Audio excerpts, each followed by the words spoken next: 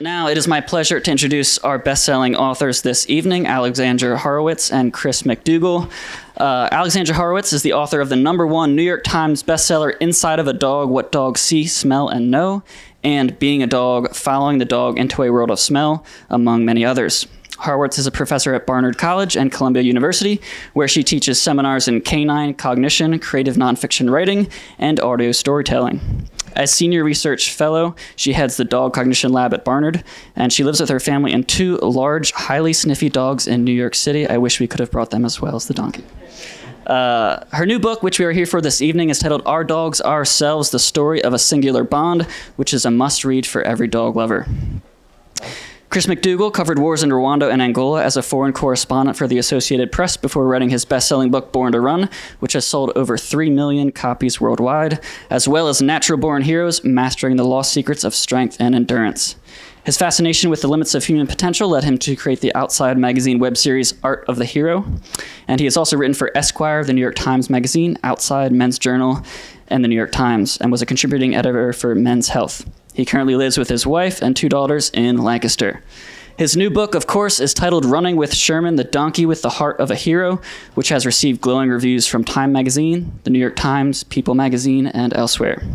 A huge thank you to Chris and Alexandra for making the trek to Harrisburg and, of course, for bringing the star of the show, the donkey. So at this time, let's welcome them to the stage and give them a huge round of applause. Great.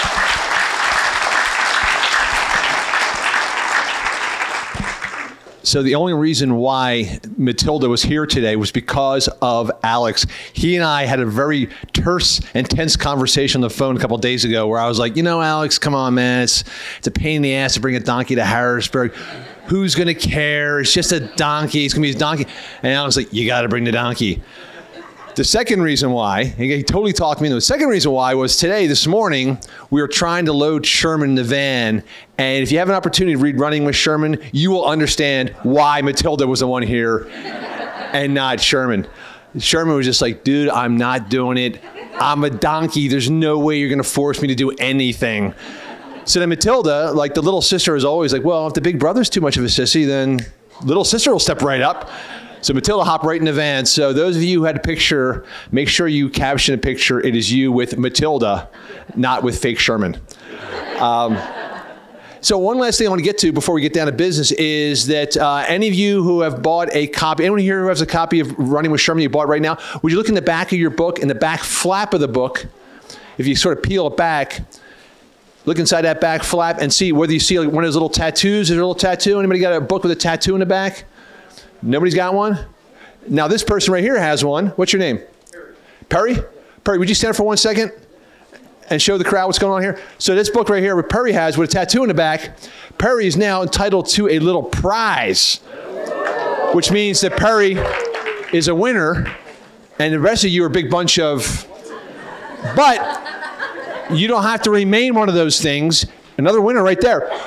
This is like Willy Wonka and the Chocolate. Another one right there, okay?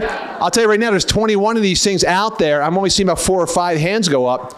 So, but here's the deal is, remember Charlie and the Chocolate Factory? Charlie bought like 5 of those candy bars, right? So here's what you get. If you do win, you get good stuff. You get stuff like, does anyone know the name of my first book? Confident, but incorrect. I actually wrote a book called Girl Trouble, which is a true story of a sexy Mexican pop star and her brainwashing sex cult. True story, which is why I refer to my first book as Born to Run. So I've got copies of Girl Trouble. Alex, where's Alex? Where's Alex? Okay, do you guys carry Girl Trouble here in Midtown Scholar? That is a sign of a quality bookstore. The only copies of Girl Trouble which exist are in my hand and in my basement. So if you guys win, Perry, you may have won this prize. We will give you a plain brown envelope to bring home in. I've also got a very, very super limited supply of Sherman pop sockets. You guys know what pop sockets are? Okay, I just felt like the age of the crowd just distinguished right between like 25 and over 25. So pop sockets are, these are designed after Sherman's own hoof. And you put it on the back of your cell phone and lets you sort of pop it out and take selfies. Did you win a prize? And you're dying for this thing, aren't you? All right, here you go. She drove all the way from Atlanta for this, so. And the last thing I've got as a possible prize, and now don't start fighting over this. All right, it is a photograph, and I only got one of them. I'm afraid to show you. It is a picture of Sherman and his little friend Polly the cat. The biggest collective awe in history. Anyway, so if you guys have not bought a copy of Running with Sherman, or, okay, well, you got a prize already. What are you complaining about? Okay. Either Running with Sherman or Our Dogs Ourselves. There are 20. There are 10 in each and a bonus one in there. So if you guys haven't gotten a book yet, don't be polite. Just get up, step on people's toes, fight your way over to the counter, and just buy another book, and just keep buying until, or remain a loser for the rest of your lives. Okay. So that's what's going on. So thank you so much to Midtown Scholar for having us in. And thank you so much for Dr. Horowitz, because the reason why I asked her to come, and I sort of can't believe she said yes, is because I was at an event in Phoenixville at the Capitol Theater where they screened the film Isle of Dogs. And then Dr. Horowitz got up afterwards and like off the cuff was just so electrifying. I was like, oh my God, like this is how you give an author talk. And I was like taking mental notes, like be like her. And I thought, I don't have to be like her. I can just ask her to come and do it. So here's what we're gonna do today. We're gonna try this kind of format where we each speak for like 5 minutes and then kind of riff off of each other. I have no idea if it's gonna work. And I'm already over 5 minutes. So I'm gonna cut it real quick. The reason I got involved in this project in the first place was I was born and grew up around Philadelphia, mostly in Upper Darby. I'm not an animal guy at all, never had pets growing up. And so as a kind of a total like whim, my wife and I were living in downtown Philly, 23rd and Fairmount, and we got this idea of like, let's just like pole vault out of here, out of Philly, which is kind of like a rough and tumble place to raise a kid. Let's just see if we can get completely into a different atmosphere altogether. And we kind of succeeded. We went from Philadelphia to Peach Bottom. Do you guys know Peach Bottom at all? All right, so you know what I'm talking about, right? Southern End Pride, right? It's kind of pokey down there. I was actually doing an interview once on the phone. I realized I have not seen a car all day, and it's 7:30 p.m. So we went from downtown Philly, and if you have Running with Sherman, unfortunately, you have the G version because the previous version had 29 profanities in it. And I know they're 29 because a bookseller in the Midwest called my editor and asked if he could remove the 29 profanities from the book, which made me want to add about 25 more, right? But the one I took out really, to me, described what Philly's like. So you guys have all run marathons? Right? A lot of you have run marathons. So, you know, like in races, they always hold those signs up. They go like, you're almost done. You know, way to go. In Philly, there's a guy at the finish line who has this big cardboard sign that goes, run, you fire truck. That was the hardest one to take out of the book. So I actually scrubbed the 29 profanities out of the book. That was the last one. It was the hardest one to take out. So, because to me, like, that's what Philly's like. So we moved from Philly, we arrive in Peach Bottom, and we just start to kind of get used to life in a really different atmosphere, a place where, you know, horse and buggies come by the front of your house, where your neighbors show up with like free strawberries and free zucchinis when they're in season. You know, a much quieter, more sharing, more humane place. I'd never been around the Amish before. This is a whole new experience.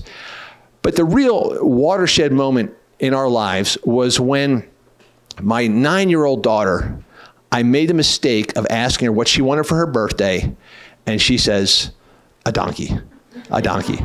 Now, I've only heard one answer worse than that in my life. I asked another 9-year-old in Seattle what she wanted for her birthday, and her answer was a breeding age dolphin. So at least my mammal was like land-based. So yeah, I knew what she was thinking about. We'd seen a woman riding a donkey in the woods one day. We're on the you guys know the Conestoga Trail over by Holwood? Okay, so we actually were on the trail, and some woman comes up riding a donkey on the trail. And we're like, wow, that's really kind of cool. You can ride donkeys. I never knew that before. And then we go home, and all the normal people in the family just forgot about it. But my daughter, Sophie, like for a year is like thinking. And so when I ask her what she wants for her birthday, what she's thinking is, you know what, man, like no more school bus for me. Ride a donkey to school, which I kind of dug. So we ended up taking in a donkey.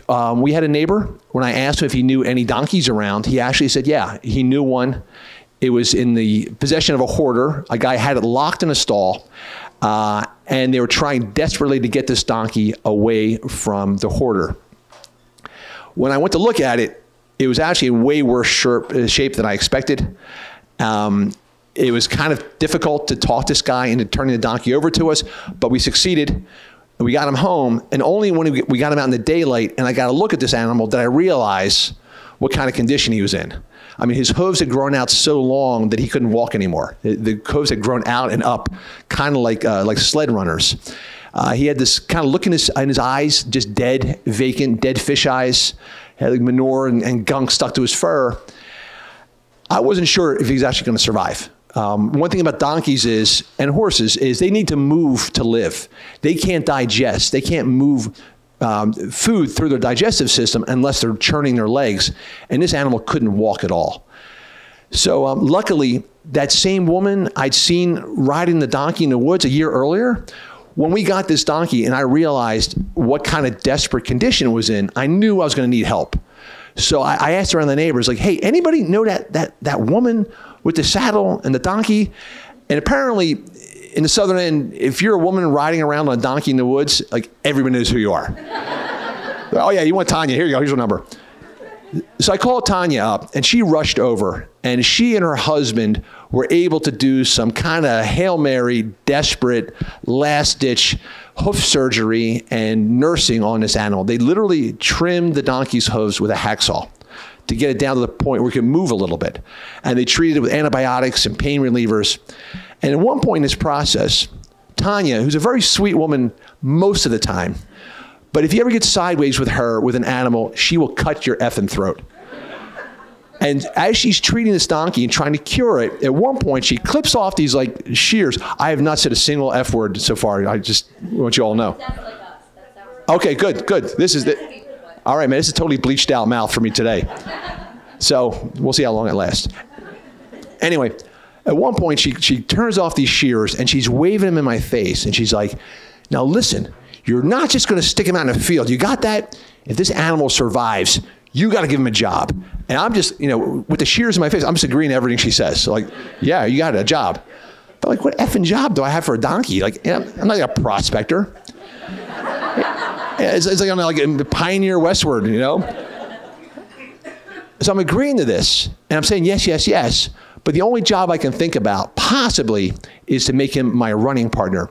So this is where Dr. Horowitz comes into the story for the first time, because I actually wanted to run by somebody who was not threatening me with a sharp object. Like, does an animal really need a job? Is this really a purpose? So I was able to actually track her down to the Capitol Theater and ask her that question. And maybe I'll just stop right here and let Alexandra tell you the rest from here. This is not unlike speaking after Isle of Dogs, actually, because at the Colonial Theater they have this thing which is science on screen where you show a movie and then a scientist comes and kind of like explains the movie. It reminds me a little bit of something E.B. White said a long time ago, which is that, explaining a joke, the last one I did was Best in Show. So explaining a joke is kind of like dissecting a frog. Like at the end, you have an better understanding, but you have a dead frog. And I thought the thing you don't want to do after this big spectacle is to kind of like unpack it all and try to like say, well, this is what it all means. They put on the science hat but somehow when the lights go down, you're supposed to stand up and be like, say something equally good, right? And it's kind of like that, following you, standing here. So thanks a lot. So I come to this because, well, I'm a dog cognition researcher. I'll tell you a little bit about what that phrase means in a second. But this book is about the dog-human bond and really about the animal-human bond. And Chris asked me to come to this, and he sent me his book, and his book is also about the animal-human bond. Oh, I guess it's about running, and right, and it's about a donkey, and it's about a boy, and it's about living in Peach Bottom, right, at some level. But it's also about the things you'll do for your animals and the things that the animals can bring out in you. And I find that fascinating. And although I study dogs, it's the dog-human bond that has recently been the subject of my gaze. When I study dogs, I do it in a lab. What does that mean? There's a room at Barnard in New York City where I ask owners and dogs to come, and I give the dogs little puzzles, and I show them things, and I just see what they do. That's all. It's a very fun game, basically, that they play. And then I try to make inferences about what the dogs know or understand based on that behavior. So when I bring in owners, and owners are the ones who are recruiting their dogs for this. It's not like the dogs are ever saying, I want to come to the dog cognition lab. So it's owners who are like, I want my dog to come, mostly because they want to see how smart their dog is. So right up front, we always just say, like, your dog looks super smart. Except for there's like 1% of people who want to see how dumb their dog is. They're like, so we always say their dog is smart. Is smart too. But when they come in the room, something interesting happens. I'm just looking at the dog behavior, the quadruped's behavior, but instantly there's all sorts of stuff going on between the two of them that I have to try to quiet. As soon as the dog comes in with the person is talking to the dog. They're saying, here we are, Finnegan. I don't know what we're going to do. Yeah, look around. I'm going to have a seat. They're just talking. So that's interesting. And then the dog is looking to the person. There's the person is going to tell them what's going to happen. Where should I sit? Are you sitting? Maybe I'll sit. Should I explore? What am I going to do with these things they've put on the floor? And so we always have to make sure the human does nothing. We blind the human to the purpose of our experiment. So we sometimes have them turn their back or put on sunglasses, and we distract them. We give them irrelevant tasks to do while the dog is doing their thing. Like, just count the number of tail wags they do. And so you have the person sitting there. And we finish the trial, and at the end, they're like, 12. And we're like, oh yeah, that's great, 12, thank you. But it means that they're not cueing their dog as to how to answer the puzzle that we've, given them. Anyway, so all my books, Inside of a Dog, Being a Dog, are about looking at the dog. I want to know what it's like to be a dog, understand their perception, their mind. But then I also got interested at looking at that talking person in the room and how we got to the place that people are bringing in their dogs to things like dog cognition labs, wearing raincoats or in fancy purses, and talking to them. And so that's how I come here. And so now I think what's going to happen is that we're going to tell, Chris's idea is we tell some stories. Chris will go first, and then I'm going to kind of riff off of what he says. So we'll see how that goes. Chris, you're up. Cool.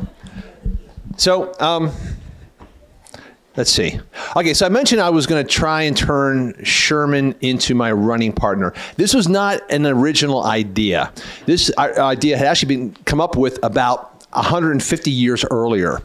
Back in Colorado, back during the mining days, there was this tradition where prospectors up in the mountains would strike gold, and they would chuck all their gear on the back of a donkey and then run to the nearest town as fast as possible to register the claim.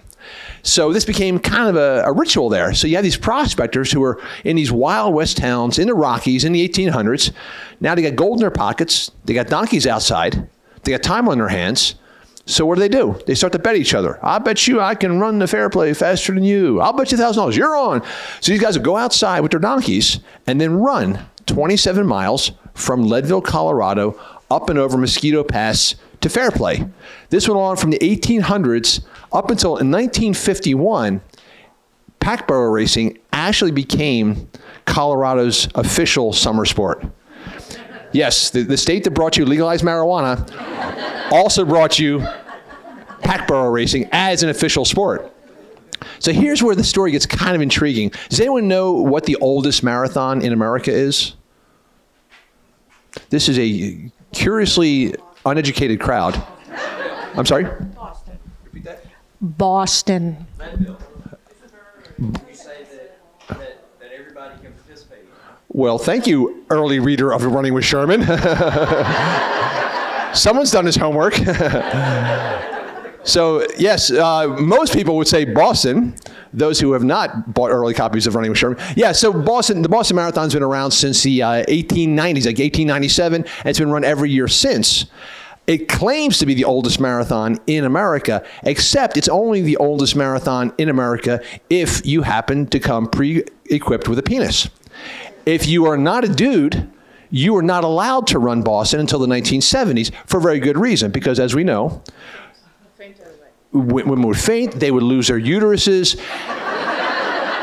This was the official medical opinion of like the U.S. Medical Association. And so as women, most of you know that whenever you want to do something, it's always better to ask a guy if it's a good idea. And then the men can tell you whether you may hurt yourself. So until the 1970s, dudes, like literally like 70-year-old guys with cigars were telling like these young fit women, "No, you can't do it, sweetheart, you're going to hurt yourself." Except in Colorado, they didn't seem to care that much about women. So when they did the first official pack burro race in 1951, and the women said, "How come we can't run?" And the guys are like, "If you want to run 27 miles over a mountain at 12,000 feet with a 1,000-pound donkey, like, be my guest." So here's what I found intriguing about pack burro racing, is that it's been around since the 1950s, and if you go back through the finishing times, what you find is a very curious phenomenon, that it is almost a coin toss one year to the next if the winner is male or female, old or young. So you look at most male-dominated events, the events created by dudes, for dudes, for other dudes to watch on Sunday from their sofas. You know, football, baseball, basketball. These were sports that guys created which take advantage of uniquely male characteristics, basically testosterone in bulk. That's what makes you a good football player, baseball player, testosterone in bulk. Now you get into an activity that doesn't rely on those uniquely male characteristics, that relies on adaptability, endurance, and cooperation. And suddenly you see the differences between men and women, old and young, start to diminish. What happens now is you have a 52-year-old woman named Barb Dolan that can go into a pack burro race against a 24-year-old sub-3-hour marathoner and kick the living crap out of them. Not long ago, the two best ultramarathoners in the world, Max King and Ryan Sands, these guys are in their 20s. They have dominated races of 100, 150 miles, 50 miles, destroy the competition. They come to Colorado. They are given two of the fastest, best-trained racing burros alive. They're put in the care of a woman named Meredith Hodges, the best equine trainer in the country. They train for 2 weeks. They enter the World Championship pack burro race, and they get their asses kicked. 14-year-old girl beat Max King by an hour. An hour. So, which leaves me wondering, now what is going on in pack burro racing, this animal-human partnership that to me, the results basically speak for themselves. For some reason, when you put animals and humans into a contest, suddenly it's not about authority, power, dominance, noise. Something else is going on that's both physical and mental and communicative. And that's where I'll stop right there. Okay. That's a hard one to follow, because I could talk about Colorado, or I could talk about dogs at 14,000 feet. I think I'll talk about the male-female part of that. Actually, I think I know why, right? The women are better at this, besides the endurance element, is that they're thinking about the donkeys. And that matters. And that also matters in any dyadic relationship with a person and an animal. You're gonna do better if you're thinking about what that animal's experience is, what they are thinking, right? And so, and women are, as we know, classically more empathetic than men. Well, no, okay, on average, but I think that's something about that is going on, is if I were handed a donkey to run with, like, I'm thinking not about this donkey's going to pull me to the finish or how can I pull this thing along, but like, what's going on for this donkey, right? Like, how can we do this together? But something, men and women, one thing that occurs to me is we have slightly different ways. Oh, if I focus on that talking to dogs, the people who come to my lab with their dogs, they're talking. And I loved that they were talking. And I got pretty interested in that they were talking. And I started writing down what they said. And I did a study of dog-human play, where I asked people to send in videos of themselves playing with their dogs, and I transcribed everything that the people were saying. We asked them to just play with their dog. We were interested in types of play that they did with their dogs, but they're all talking to their dogs. They're pulling on a treat or on a toy and then throwing it and saying to the dog, kill it, kill it, kill it, kill it, kill it, kill it, like this. And I'm like, oh God. So I wrote all that down, and I got pretty interested in this, and then I realized I'm in Manhattan. I walk out my door, and like 30 seconds later, there's a person and a dog. And you know what happens when you start walking toward people with their dogs? Sometimes they start talking to their dog, as if to say, like, I'm not walking by myself. We're together. And so I started doing what in scientific parlance I call eavesdropping on people, and writing down everything that people said. And now I have, 1,000+ utterances that people said to their dogs, and context, and whether it was a male or female. And here's where the male-female thing comes in, because we speak a little bit differently to our dog. Women speak about, in my notebook scribblings and in scientific studies of dog talkers, and there are such things, about 6 times as much to dogs as men do. We speak more, we use more repetitions. That kill it, kill it, kill it, that was a woman. We use a high-pitched baby talk, and that's men and women use baby talk, and I think it may be more comfortable for women, and we're not shy about dropping in like a term of endearment. There are a lot of sweetie pies, cutie pie, poopy face, whatever it is. It's more likely to be a woman and a man. And so I found that fascinating, but the whole phenomenon of talking to dogs really intrigued me. There's a special kind of language we use with dogs. It seems at first like it could be baby talk, because it's like baby talk in a lot of ways. It is that high-pitched register. We're kind of talking to them like they don't really understand, right? But maybe with a baby, we're trying to teach them language, and we're not trying to teach a dog language. So what is it that we're saying? I came up with a couple of categories of things that we say to our dogs. One is basically based on it being so many women who are talking to their dogs. It's called the mom commentary on behavior, which as a mom, I think I get to say this, like, eyes on the dog, I see everything, and I have to say something about it, right? So a woman walking out with her dog, she had 4, I remember very clearly, she had 4 dogs, and they were all in sweaters, and one of them lifts their leg to pee, and she's like, "You're going first, excelente, awesome job." It's mom commentary. Men are not immune from this kind of commentary. I recorded a guy who was talking to the dog, who was looking at him forlornly. He said, somebody has a bagel, and it's not you. It's not going to be you with that kind of behavior. So that's one kind of thing. There's another type of like sort of forever unanswered questions that we say to our dogs. This is the kind of like, I don't see what's so interesting. It's a lamppost. What's so interesting about the lamppost? Said to the dog as they're spending a little time sniffing.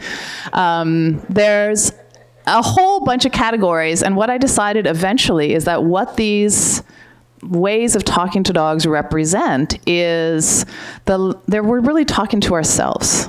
There's a language, a narrative we have going on in our head all the time. You know, here we are, I'm going to sit here. What are we doing now? And it's a monologue, but they're kind of more than one voice. We might ask ourselves questions and answer them in our heads. And I think what we're doing is actually letting the dog in on that intimate conversation between ourselves and ourselves. Like, how much more intimate can it be, but letting them in on this conversation nobody else hears? We even pause to let them respond, right? You know, there was one guy who said, to a dog, this was a kind of implausible instruction that I heard from a lot of people. His dog was being sniffed, and he said, "Come on, be a man." Aren't you a man? The dog says nothing. All right, back to you, Chris. That should be the title of a book, The Dog Says Nothing. So this is something I learned from your books, and maybe not to sort of cue this pitch up to you too, broadly, but what you discovered from researching the drug sniffing dogs at University of Pennsylvania. So when we had this donkey, and I had this idea of getting involved in the pack burro races, and I got this woman waving these shears in my face, telling me, "You better give it a job. You have to give it a job." I'm like, all right. And the job, what I thought was, okay, I know myself, if it's something that I get bored at doing and I kind of don't want to do it, at some point I'm just going to quit. I'm just not going to do it. So if the job that I had for this donkey was like walking in a circle in the corral every day, I swear I'm going to do it, but after 2 weeks, I'm just going to quit. I'm just not going to bother. It's going to have to be something that I like to do, which is why I thought, you know what, I like to run. If I can get this animal to run, that can give it the movement it needs to survive. So maybe this race could be the answer, because when you train for a race every day, you got to get out there. You got to find religion, you got to get out there and put your miles in every day. You got to extend your miles. You got to find new routes to do. It'll be fun for me. It'll be fun for him. So I actually floated this idea by Tanya, the woman who's helping me. And I kind of cringed at what she was going to say. Here's this lame animal, and I'm talking about running 29 miles at 12,000 feet. And she actually kind of chewed it over. And she's like, that's not exactly the stupidest thing you could have said. It's like top 3. By the way, guys, is this microphone carrying up there? Can you guys hear me okay? Okay, cool. It's like top 3, but it's not grand champion stupid. She's like, it's kind of interesting. It's going to be interesting and entertaining and novel for him. But the question is, can he even walk? Can he even actually support himself on a hard surface?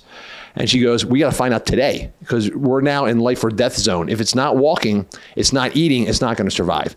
So today's the day. Let's test this out. So she goes, now there are 2 things you got to understand about donkeys. If you're going to train a donkey, you're dealing with an animal that by instinct is really suspicious and skeptical and wants to think for himself. So the 2 things you have to understand is this. Number 1, and this applies to dudes as well. Anything you want a donkey to do, you got to make him think it was his idea first. And number 2 also applies to dudes. Anything you start with a donkey, you got to finish. You can't give up in the middle, because if you do, it tells him, you see that? I was right. I was right in the first place. It was a bad idea, and now I'm going to double down and never do it. So Tanya goes, we're going to try it with this donkey right now. So first of all, let's make him think it was his idea. So she goes, there was a goat we had named Lawrence, and Sherman kind of had his eye on Lawrence, kind of follow him around a little bit. So she goes, go get that goat he likes, bring him out to the road. So she puts a rope on Sherman's halter, and I get the goat, and I lead the goat past Sherman to the edge of the meadow and out into the road. And Sherman watches this goat go by, and then it starts to work. He starts to follow, like trudge along behind the goat. And the further the goat goes, the further Lawrence goes, until Sherman goes, until the goat went off the grass and into the road. And at that point, Sherman stops and goes, you know what? I like the goat. I don't love the goat. This is as far as I'm going. And even though we had the goat out in the road, Sherman's like, F no, I ain't doing it. This is it. And so Tanya's like, I don't know if he's afraid of the asphalt or if physically he may never be able to step on a hard surface. So we've tried number 1. We made him think it was his idea. Now number 2, anything you start, you got to finish. So this woman takes this rope and she walks about 12 feet out into the road, and she sits down on the rope, like puts it behind her butt, like she's like fishing for like great white sharks. And she leans back on this rope and pulls it taut. And Sherman's looking at her and going, dude, I'm a donkey. Like, this is what we do. You're not pulling me anywhere. So he locks down like donkey style. And she goes back full strength, full weight. And I'm watching this tug of war between the most stubborn creature on earth and Sherman. And neither one of them is giving up. This is 40 minutes she's pulling on this rope before Sherman finally stands up and steps on the ground. And Tanya goes, we did it.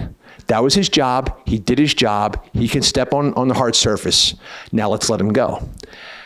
Now that afternoon was something kind of intriguing, because I thought this was a huge triumph that Sherman actually stepped on the pavement. Like, she did it. 40 minutes, but she did it. So when my daughters came home from school that day, I wanted to show off the same thing. So I get the goat, and hey, we bring Lawrence down, and we get the donkey, we'll come down.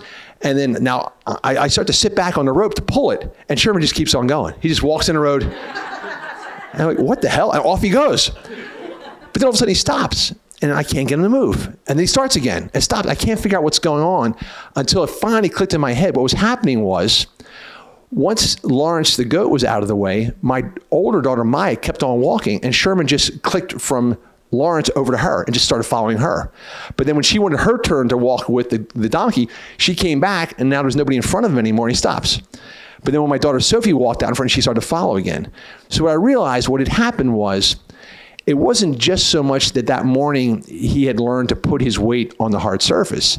It's that somehow he had figured out that there's a game going on. There's a game of follow the leader. And as long as there's a leader, he's going. And if there's no leader, he's stopping. So what happened was, it didn't dawn on me that I knew there's a race. Tanya knew there's a race, but no one had told Sherman that we're training for a race. He doesn't know what the game is. And so he had to invent a game for himself. But once he did, suddenly we had a breakthrough. And that became so important to me to figure out, is make them understand there's a game. Great. Okay, there's a lot of stuff in there. So what the things I was thinking of were donkey, dude. Did you ever read that piece, How Shamu Saved My Marriage? You know, and this was a woman who learned to do positive reinforcement training with marine mammals, and then she used that same positive reinforcement training on her husband. Same principles apply, basically. Just reward them when they do the thing that you want them to, and don't ever punish. Don't talk about it. Just wait till they do the thing and be like, "That's great, sweetie." Right? But there is a lot of parallel between training ourselves and training non-human animals. It's sort of getting them to believe it's their thing, rewarding them for that, and then you're both on your way. So there could be that. There could be Umwelt. So one of the things that I think Chris did, which was maybe intuitively, and Tanya definitely had the intuition about, was understanding what is going on with Sherman. And I'm very interested in this in thinking about dogs. What's the perceptual world of Sherman such that he doesn't want to go onto asphalt, say, right? And that's what I'm interested in all the time. What is it like to be a dog? They're not like us. They live with us. They're in an anthropogenic environment, but they're smelling creatures. What happens when you wash your dog in coconut lavender shampoo? Is the first thing they do sit and admire themselves in the mirror or sit on the couch and feel good? No. What do? They go roll and try to get off, right?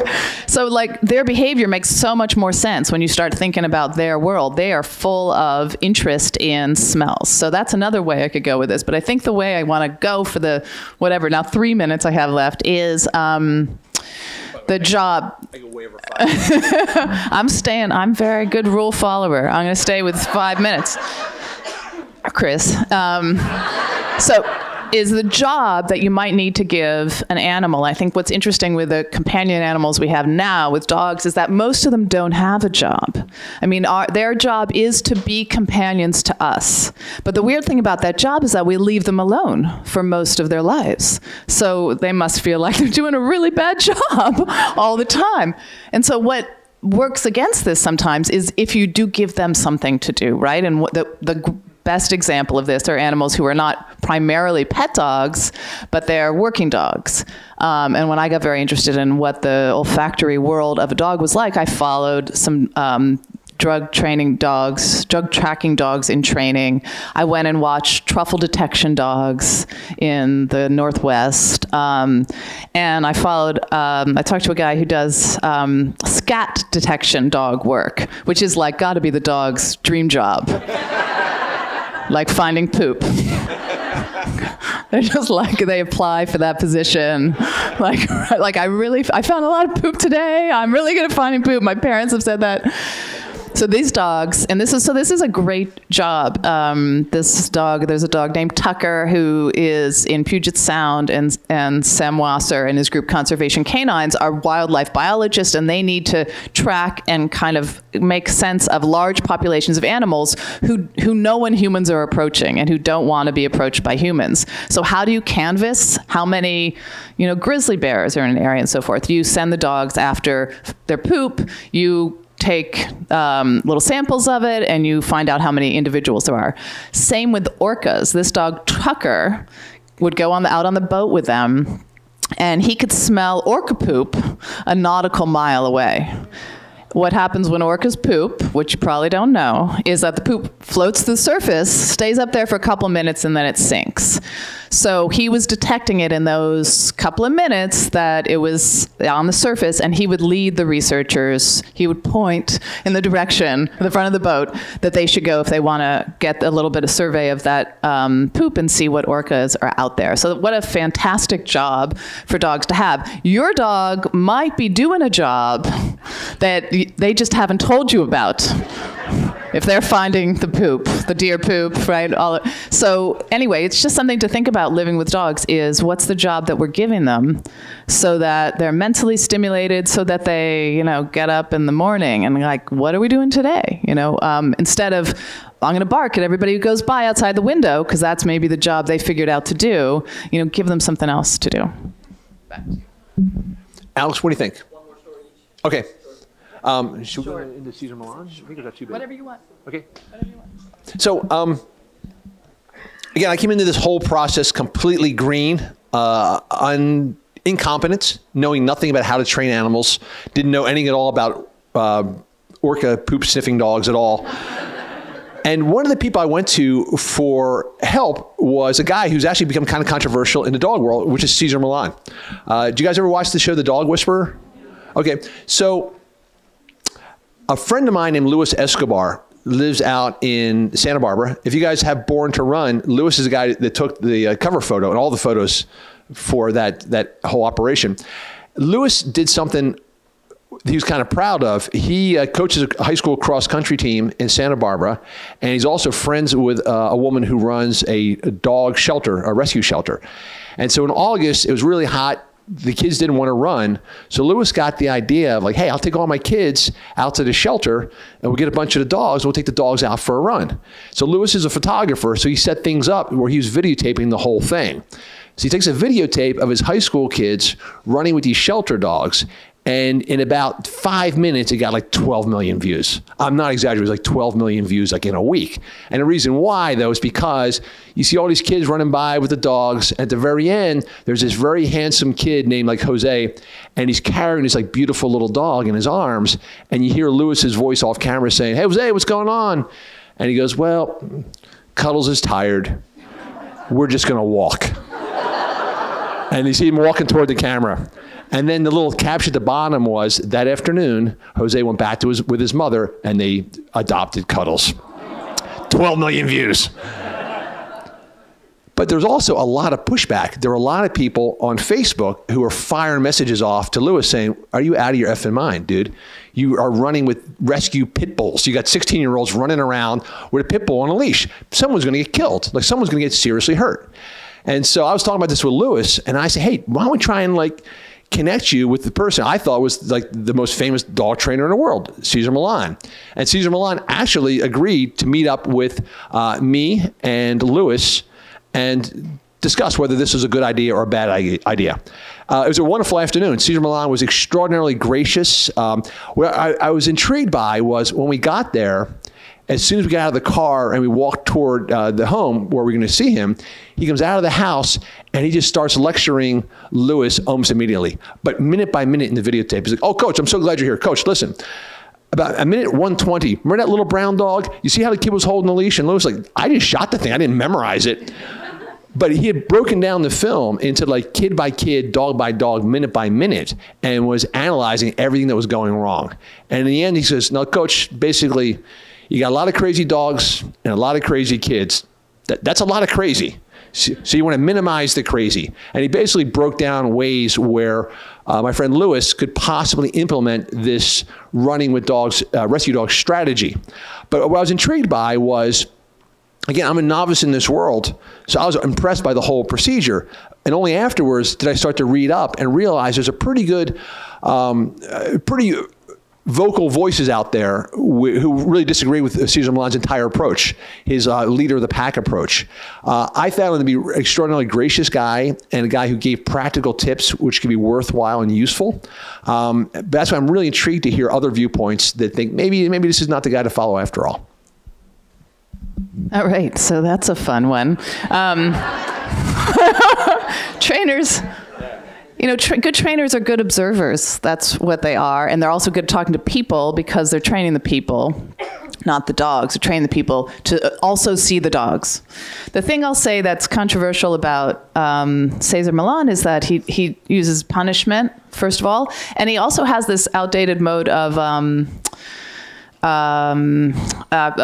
this idea of the pack mentality, that you have to kind of fit into the wolf pack and you have to be the alpha, right? And so that works for him. That's what he does. But I'm really sensitive to science being applied correctly. And so in that case, he just had the wrong science. So that idea, which not just he, but many, many people believed, came from studies of adolescent wolves in the 70s. And this was a time when there wasn't GPS you could put on wolves. You couldn't do Google Maps surveys of how many wolves there were in the wild. So to study wolf behavior, wolf ethologists, wolf biologists would study captive wolves. And these were maybe wolves that had been caught in a trap and couldn't be put out back in the wild again, and so they were just kept indefinitely. And there were adolescent male wolves that were being studied, and somebody noticed that their behavior was very hierarchical, right? So when somebody put meat in the pen, there was always a wolf who got to eat first. And he described their behavior as being a dominance hierarchy, where there was an alpha who was going to eat first, and the beta, etc. And that those who were beta were trying to struggle to overcome the alpha. So Cesar Millan and other people took that model and said, well, that's just the way canids work, right? And so if we're going to interact with them, that's how we have to work too. As it turns out, though, when we started studying wolf behavior in the wild, David Meck, many others, found out that that's not what the packs are like at all in normal families. That was a group of adolescent male wolves in a small space. Put a bunch of adolescent males of any species together in a small space, you're going to have a dominance hierarchy. But that doesn't mean that wolves naturally form a dominance hierarchy. They live in the wild in family packs. So just for a second, think about that. Family packs. Their parents, and then they're young, and maybe their young's young. And the kids, they might give their parents trouble, but they're not trying to overthrow their parents, right? If your dog in your home did overthrow you, what happens? Then they're like, okay, what next, right? Like, they're not trying to be the alpha, right? And so that analogy is possibly harmful, because if you're trying to dominate your dog so they don't dominate you, you're going to do a lot of behaviors that are inapt. On the other hand, I think it is good to look at wolf behavior often to explain dog behavior. And I'm just going to give one quick example, and then I'll cut off. This is something that I wrote about in my first book, Inside of a Dog. When you come home and your dog licks your face, right? If you let your dog lick your face, they will lick your face when you return home, and it's part of this exuberant greeting. And we describe it sometimes as kisses, right? Dog kisses. I know, I will allow my dog to lick me, and it seems really great, and people love it. And I said, well, let's look at wolf behavior just to get like the ancestral idea of what this might be. So we have these family packs. What usually happens are some of the older wolves will go off and hunt while most of the pups stay around in the home territory. And if they are successful, they consume their food, they return to the pack, and all the other pups mob around the parents, licking at their face, right? It's a greeting. You're back. We're so glad you're back. But it's also a request for the wolves to regurgitate a little of the food that they've just hunted and killed. And that's what they do. It stimulates them to regurgitate the food. They vomit it. The pups can eat it up. So when your dog licks around your face, if you just spit up a little bit of that sandwich, it's totally okay. So I think we're going to stop here. Yeah, and, that's a great note to stop on. All right. Any questions?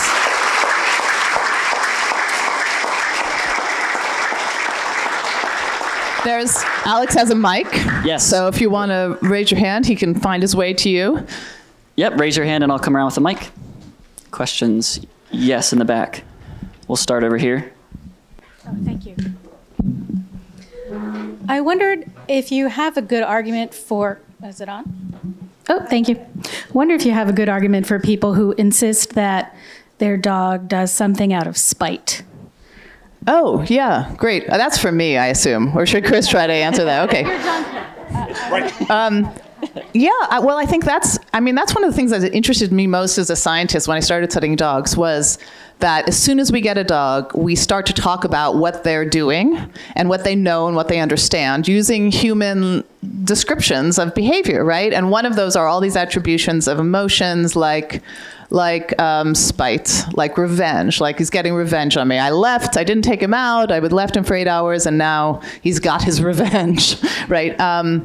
And I try to unpack those things empirically. So I did a big study on the guilty look, for instance, which dogs do, and we think they feel guilty for doing something wrong. And in my study, I showed actually they're responding to you looking angry or mad, even when it feels like you aren't looking angry or mad before they do the behavior. They're really good at responding to us. And we don't know if they feel guilt or not, but that look isn't it.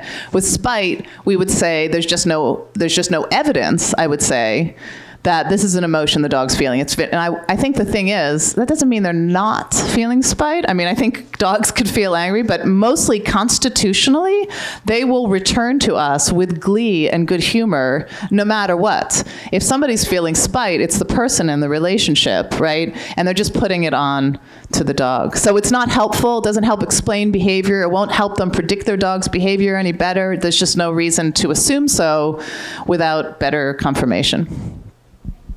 Question in the back. First off, thank you both for sharing your stories and your thoughts on these wonderful animals. And second of all, thank you for coming out for the run. Movement is life, right? And it was great to get out and get some running. I just wanted to kind of ask a little bit. I'm a veteran. I deal with veterans with, post-traumatic stress disorder. What your thoughts are both with the therapy that we receive from working with our animals, both the donkeys, the burros, and the dogs.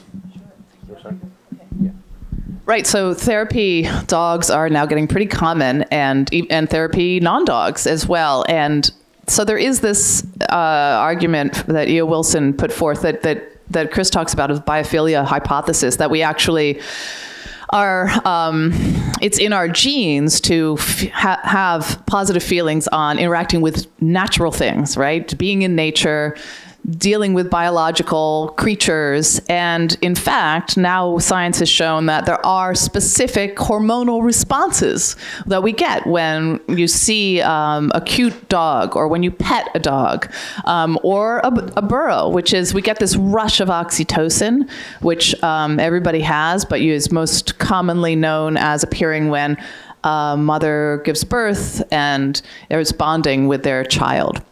Both of them have a big rush of oxytocin, which is clearly this kind of, it's been called the love hormone. That's a little bit pat, but something that appears that makes you attracted toward and feel better about the situation you're in. So there is a good scientific explanation for that happening. And I feel like by all means, with veterans, especially with any vulnerable population, just this contact with the natural world via these domestic animals, especially because they're designed to deal with us, is very positive and affirming. One of the things that this whole experience opened my eyes to is our evolutionary history with animals. We tend to think of like whatever we do today is kind of normal and what we've always done. And then you take a step back and realize, no, dudes, humans have been around for hundreds of thousands of years. And what we're doing right now is only a tiny, sliver of human behavior throughout history. But when you think back to prehistory, when humans and animals first became partners, and you're living out in the wild at night, you didn't have your home security system, you didn't have your locks on your door, you were extraordinarily vulnerable to any predators out there. So right now, you guys have cats? Anybody have a cat? Best animal by far, right? Right. F dogs, sorry. But cats are the best. It's reverting to that kind of warfare. But here's the thing about a cat. You have a cat in your arms and you pet it and it purrs, and it's the most beautiful sound in the world, right? Look, you're covering your heart with your hands. I feel the same way. But there's a reason why. Because hundreds of thousands of years ago, you had an animal in your proximity with far better auditory sense, far more acute sense of smell, far better night vision, and that creature has now scanned the perimeter and told you that there's no menace out there, that's a signal to you that you can now relax and close your eyes. And so your brain becomes hardwired to reaffirm that behavior. Like, this is a good thing. This partnership with this cat, it's working for us. Let's keep it going. And which is why I think today we've changed the way we live, but we haven't changed our bodies. Our bodies are essentially the same as they were tens of thousands of years ago. So your body is designed to partner with animals. Yet we've decided, oh, we don't need them anymore. You know, we got Amazon Prime. We don't need to have a Jersey cow nearby. We don't need chickens.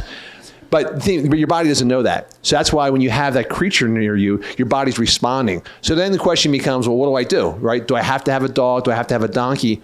You know, you can find those opportunities. There's a group in Philadelphia called the Monster Milers. These are volunteers. Do you guys know the Monster Milers? I wrote a piece in the New York Times about 2 or 3 weeks ago about this. Check it out. These are volunteers that take dogs, rescue dogs, out for walks and for runs. And it socializes the dogs. It gives people an opportunity to see them in action, and it gives the volunteers just the greatest karma in the world. You can actually go out and like murder somebody, and you get away with it if you've walked enough rescue dogs. So anyway, if you have those opportunities to get outside, particularly with an animal, you are actually doing your body a big favor. Yeah, I just want to say that if a cat is on your chest 100,000 years ago, you're probably dead. Okay, anyway. Question in the back. So, full disclosure, I have a border collie. So I'm curious, are border collies really that smart, or are they just really, really observant? Border collies are really smart at doing types of tasks. So in fact, the type of task that they're most famously known for recently is dogs like Rico and Chaser, who I'm sure you know about. Chaser is a female border collie who just recently died, who had learned 1,200 words. And she knew 1,200 toy names, which if you guys don't know about this, it's kind of incredible. There's so many toy names that her owner, John Pilley, who was a retired psychologist, had to write the name on them because he couldn't remember 1,200 toy names. But so he would go and tell Chaser to go nose this one or bring it one, and she could do it, and everybody's like, they're so smart. If you have sheep, border collie are super smart. But if you want a dog who will just sit and be quiet for most of the day, then actually I think they're not so smart. So it sort of depends on what you call smart, right? So dogs who look to us to make the next move, in some ways, that's anti-border collie, but it's what we're asking them to do. We're asking them to let us lead the way, to be able to leave them alone, to play with us. And border collies need a job, absolutely. And so they're really smart and very sensitive to us in those contexts, but not always at being companion animals, yeah. Question in the third row. Before the question, can I just jump in? I get distracted. I forget stuff. So there's a guy here today that was hugely instrumental in this whole process. You finished reading Running with Sherman already, didn't you? I'm halfway done. Okay. Are you at the part where Zeke Cook shows up yet? Yes. Yep. Okay. So you know who Zeke is, right? At one point I was in an audience. I said, oh, you know who Zeke is? Who's Zeke? And the guy goes, Zeke's the man. When you read Running with Sherman, right? Okay. Do you know he's actually here right now? Okay. Did you kiss him? I shook his hand. Okay. Against Harrisburg, you guys are a lot more polite than other people. If you have the opportunity, Zeke Cook is right here. This is the guy who stepped in at a crucial moment, crucial make or break moment in Sherman's training. It would not have happened without Zeke. Later on, when the rest of you guys read the book and you realize, oh my God, that dude was here and I didn't like hug him, you're gonna kick yourself. So, particularly any women between 20 and 25 also. Zeke's the man. Or 35. I'm not discriminatory at all. Anyway, so it's important that Zeke Cook is right here with his awesome family, Andrea and Andy and Kelly Cook are right here. So if I were you guys, I would get my claws in him. And now to your question. Thank you. It's probably who's Zeke Cook? Emotions seem to evolutionarily have something to do with social cooperation. Whether it's correlation or causation, we're not really sure. For both authors, what are emotions to you, and is willpower / stubbornness its own emotion, or is it conquering emotions? Okay. Yeah, I'm only going to go first because you said the magic word stubbornness. I think I almost feel like I want to have Zeke. Zeke, why don't you come up and answer this? Zeke's also a super smart scientist, so I know when to lateral the ball.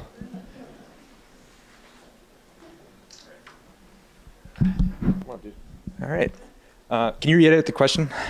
I just want to make sure I reach the... I'm always curious what people think emotions are, right, because I'm so bad with them. And also, is willpower, stubbornness an emotion, or is it conquering emotions? So I guess, I can only speak for humans, but I would say that willpower is kind of a manifestation of kind of a stoic mindset where it's like, you can only control how you respond to something adversarial to you. Now, when we talk about donkeys being stubborn, I would argue that it's in fact more of an emergent behavior that comes from generations of evolutionary selection. So it's one of those things where, you can say that the donkey's being stubborn, but in fact, he's just being self-preservationist. And so the willpower there is more just, I'm doing what I can to survive, and you can either roll with that or you can try to overpower it. And as I've learned several times, you can't. So yeah, donkeys are, beasts, but, they can also be very caring. So yeah, I don't know. Sure. I think that, I liked what Zeke says about there being an evolutionary component too. I think that emotions are things which get your body reacting to the world the way it needs to react. And most emotions are adaptive. In other words, they are the right reactions. So the feeling you have when I say, it's a lion right behind you, right? And the feeling that the fear or the fleeing that then ensues is an adaptive response. And so emotions are kind of the way of subverting the cognitive construction of the scene, like, there's a lion. What do I know about lions that might be relevant in this context? What should I maybe do? And just going right to getting out of here, right? So I think they're adaptive responses to your environment. And so, my feeling as an animal behavior researcher is all animals have emotions. All animals have emotions. It's like it's a neural response, and we have a subjective feeling that accompanies those emotions. I don't know that our feeling is the same as other non-human animals, right? What I feel when I feel guilt is something about my own history with, well, I'm Jewish, so I had a Jewish grandmother, and of how I learned about things that are right and wrong, and how you're supposed to feel if you did something that was wrong, or if you've been caught or not. Like, it's a memory, really. It's instead of being a neural response. So I think, does a non-human animal have those kinds of emotions? I don't know. But it would probably have more to do with their own personal history than with what's baked into the system. That's my feeling. What's fascinating about that question is if you ask most people, like, what's emotion? They'd be like, yeah, I know what emotion, it's obvious. But I don't think science is even really clear yet on what emotion is. I think it's fitting. Zeke, you had your hand up. Do you want to ask our final question? So I kind of had a question about kind of the weird kind of pack that we became. So in the wild, donkeys tend to have, especially jacks, they have overlapping kind of territories where they're the dominant figure. And what was interesting to me was that Flower became kind of the dominant donkey in our pack.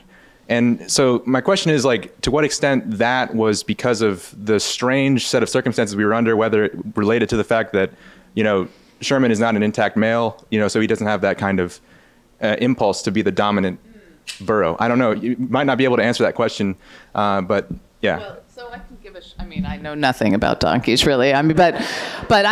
But my impression is, from what I've read about all the donkeys' relationships, is what you had was donkeys who had just different personalities, who were put in the same context and going to respond in different ways. So, for instance, one is a little less fearful, and so will charge ahead through the water, right?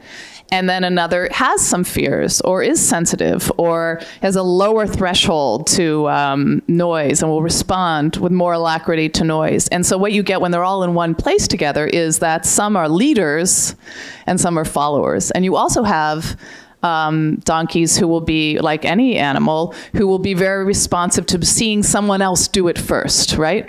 But I don't think you even have to talk about a hierarchy in the relation. I mean, they might have a hierarchical relationship, but all of that is also explained by just really, animals have different personalities. We feel like it's obvious with our dogs, but we might not think about it with donkeys or with pigs or with farm animals, but they're all little individuals, right? So you get them together, and a lot of what you're seeing is just their expression of their personality.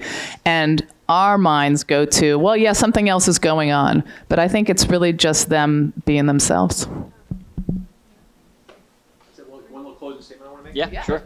So guys, Amazon did not invite me to be here today. Amazon's never invited me to be anywhere. I'm going to sign every book today with a little stamp reproduction of Sherman's own hoof.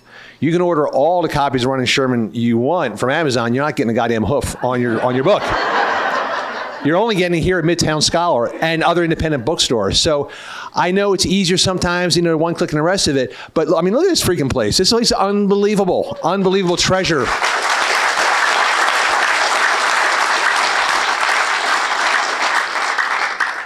Matilda was only here because Alex insisted that he was here. That's what you kind of get. You get a guy like Alex, you get a store like Midtown Scholar. This is this jewel, right? So, just before we wrap up, I just want to make you guys to appreciate the kind of things you get here that you just don't get anywhere else. And it's a real thing to be treasured and supported. And thanks very much for you guys for coming out today.